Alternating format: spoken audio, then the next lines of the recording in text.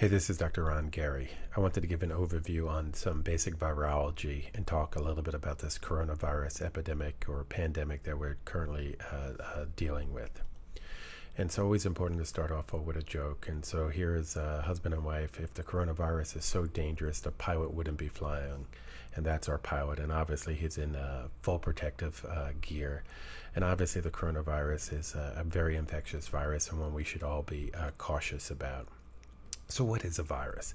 A virus is a microscopic organism that exists, and it's almost everywhere in the earth. And it's a very simplistic form in the sense that it uses your machinery to replicate itself. It can be associated with diseases, but it doesn't have to be associated with diseases. It could be either DNA or RNA. The DNA viruses tend to be a little bit more stable, tend not to mutate as much as the RNA. DNA has some built-in checks to make sure that they're replicating properly. RNA doesn't, but some viruses have proofreaders in it, like the coronavirus does have a proofreader, so it tends to be a little bit more of a stable RNA viruses as opposed to those that don't. It's surrounded by a coat of proteins and some glycoproteins. They're basically everywhere on Earth, and we've all been exposed to viruses. Most of us have had coronaviruses and infections in the past, but also rabies, herpes, Ebola, SARS, MARS are all different type of viruses, as well as a common cold, as well as influenza, the common flu that we all get. When we think about a virus, they have these glycoproteins on the outside, which a lot of times bind to the receptors. Then they have the envelope, which tends to protect it, and this can be a way for us to attack the virus as well by going after the envelope. And then it tends to have the capsid, which protects the DNA, the genetic material, or the RNA, depending on what type of virus it is. When we think about the life cycle of a virus, this here is the virus. It binds to a receptor, and the receptor could be any different things from an ACE receptor or a DDP receptor. All our cells have receptors. It binds onto the receptors, it gets internalized, it breaks off from the receptor, and then the virus particle breaks up into its genetic makeup, the DNA or the RNA, and then its proteins. It then uses our body's mechanism, our body's mechanics to replicate itself. So it'll replicate the proteins using our host ribosomes, and then it uses our machinery to replicate its DNA or RNA, and then it reassembles, and then it comes out of the cell and it releases more that came in, and these go off to infect other cells. And this is basically the life cycle of pretty much every virus. So this is the SARS coronavirus. And it binded to the ACE2 receptor, which is a common receptor. We use it to treat blood pressure and hypertension, heart failure. And so you really can't block this receptor because we need it. And that's what makes viruses so difficult, is that they're very simple, only 4 or 5 parts, and then they use our own mechanisms. How I got involved in virology was I used to study an algae called Oreococcus anaphingeferens, which is an algae that causes the brown tide, which is very similar to the red tide, which we get blooms down here in Florida. And there would be 10 million of the algae per ml, and then the next day it would be gone. And when I was sitting in microbiology course, it dawned on me, how could it disappear overnight? And I started to think that maybe it could be a virus that was causing it. And it led us to discover this virus, which is Oreococcus anaphingeferens viral 1, which is a phage, but unlike most phages, it's a DNA. And then we sequenced the protein of it and really launched a whole field of marine virology. But viruses are basically everywhere. The same thing was done with COVID-19, and it was done in record time. We basically were able to synthesize the genetic makeup and its proteins, within months, which is just unheard of. This is something that used to take years. And so we really were on top of this virus from the very beginning. When we look at infections, you have these mild or asymptomatic carriers, and these are the people who really spread the virus because they're really not sick. And then you have the people who get really sick who tend to be hospitalized, and then you have the people who die from the infection. And obviously this is a degradation where you have some people here who are showing some symptoms and are at home, and then some people here are hospitalized for it. But this is the natural history of most viral infections. So when we look at the coronavirus, it appears that it started sometime in early December when we had the first cases. And obviously early on, people were saying that it wasn't infectious. I think the World Health Organization came out and said it wasn't infectious. Some of the physicians who were involved were saying that it was, and they were quite concerned about it, and maybe there was some disinformation early on, but you could just see how rapidly this took off in China into January, and then obviously now it's progressed throughout the whole world. So this is on February 21st. You could see Asia's really affected by it. At this point in time, the U.S. had very few cases, and most of them were up in the state of Washington. Canada had very few infections.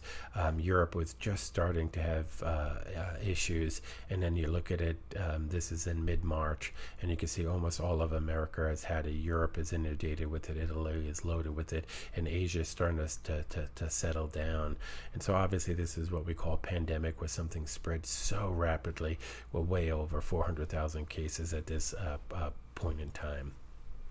So what are the symptoms of a coronavirus? The fever tends to be higher than the flu. We say above 103. Obviously, I've seen patients whose fever has been less. Some have not had fevers, but the fever tends to be a striking feature. But it's all these symptoms. It's usually associated with a dry cough, right? So they're not bringing up any phlegm, and then they also tend to have a feeling of shortness of breath. And somewhere between a third to half the people may have diarrhea. There's some incidents that maybe there's some conjunctivitis that we're seeing with it. You tend not to get the sore throat and a headache like you do with influenza, but again, you can. And the myalgias and arthralgias can be present, but tend not to be as striking as you see in influenza. But again, this is just general guidelines, and it's varying from person to person. When we look at the total deaths, it's basically now become logarithmic, where the amount of deaths is just increasing dramatically. Some reports out of Italy are 700 people dying in a 24-hour period. And it seems to be that the elderly are more vulnerable to this, but definitely people who have comorbid conditions, other issues, diabetes, hypertension, heart failure, emphysema, asthma, those type of comorbid conditions. As far as vaccines, they're not going to be here for this pandemic. They're going to be there to prevent this from ever happening again. They're probably 12 months away. These are all the different vaccine trials that are going on, and you can see there's a whole bunch of them. But again, this probably is 12 months away at this point in time. When we talk about medications, the two big ones are remdesivir, which tends to be broadly against viruses who have genetic material that is RNA. Again, there's only preliminary data, and these studies are ongoing. We don't know if it's going to work. And then chloroquine or hydroxychloroquine, and the studies are underway. They're doing this with azithromycin in New York City. If I had somebody who was critically ill, I'd probably put them on chloroquine or hydroxychloroquine and azithromycin. If they're that sick, I don't think you're going to do any harm, and there's a possibility of doing some benefit. The FDA has also approved plasma from survivors, and this is quite interesting. So somebody who had the coronavirus, who got over it, has developed antibodies to the infection, and you could take those antibodies and you could give it to somebody else to help them fight the infection. And this may be something, it's limited in that you have to develop the plasma from somebody who has gotten it and then do it, but for somebody who's critically ill, this may be life-saving. So what can we do? You need to stay at home, except for if you're going to get medical care, and you really need to stay at home. You will not get it if you're home, not exposed to anybody. Separate yourself from others, especially during the incubation period. If you think you're sick with a cough, shortness of breath, fever, call your doctor's office and let them know. And if they want to see you, they'll tell you what to do. Most of the time we just leave a mask out, and when you come into the office, you put a mask on before you come in. Most of us have signs on our office telling people what to do if we enter the office. Wear a mask if you're sick. The mask really should be for people who are sick, so they stop spreading it, rather than for the rest of the people who don't have it. There has been a shortage of the N95 masks. Cover your cough and sneeze with your elbow. Keep your hands really clean. And avoid sharing personal items. Clean all high-touch surfaces, with disinfectant. This includes remotes, light switches, door handles, your car steering wheel, your car doors. Monitor your symptoms.